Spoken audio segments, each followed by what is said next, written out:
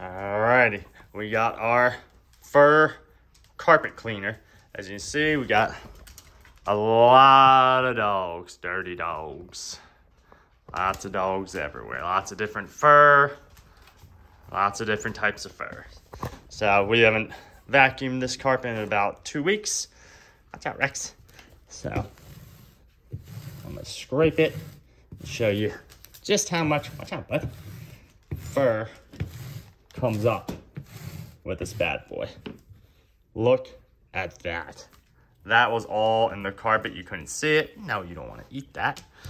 You couldn't see it, but it's there, and this thing picks it up nice and easy. This is a really good tool for in your car as well to help you detail. But yeah, it's real simple, works real easy. Rex is real interested in it. Nobody's scared of it.